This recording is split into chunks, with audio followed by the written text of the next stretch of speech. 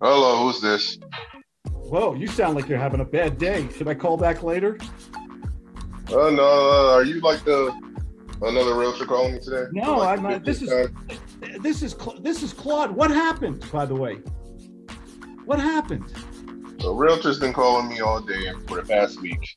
That house should have sold in a New York minute, man. There's nothing wrong with it, right?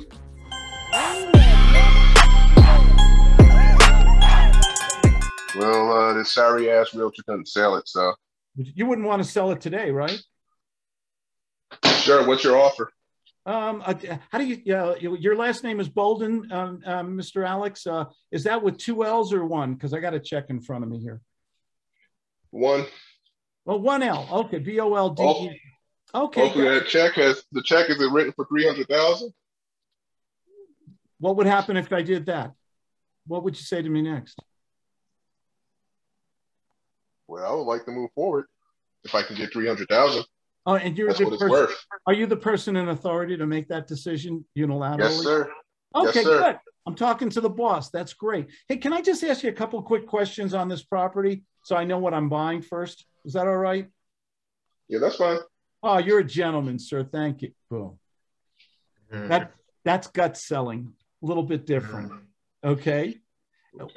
The question, the real thing is, I'd call somebody up and say, "What happened?"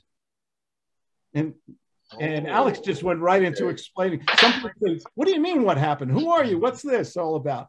I said, "I can't understand why your home didn't sell. I'm looking at it on Zillow right now. It's beautiful. That home should have sold. What's wrong with it? There's nothing wrong with it, is there?" No, there isn't. I didn't think so. Why? How long you been in that home, Alex? 10 years. Stay another 10. It'll only go up in value. You don't really want to sell it, do you? Oh, yes, I do. I have to sell it.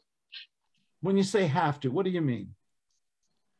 Well, we have already relocated and bought a new house due to a new job, so I am paying two mortgages. Oh, it happened to a friend of mine. He ended up going bankrupt with those two mortgages. I understand. But you got plenty of time, right? 6, 12 months. This is not something you have to do right away, is it? No, I'm paying two mortgages. I need to get rid of this house. Oh, you're paying two mortgages already. Oh, wow. That's not that's not too stressful, is it?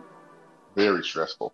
I can imagine I'd be up at night worrying about money. That's the worst feeling in the world. But that's just me. That's your problem. That's not bothering you, right? Oh, yes, it is. Okay. Off the role play. Do you see my style here?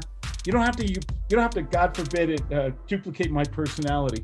But but you see the flow, the questions I ask and how I do it. What am I trying to do? Engage him in a conversation and make him emotional. Yeah. Rather than say, "Hey, I'd like to talk to you about lease purchasing today. Best thing since the English muffin." Right.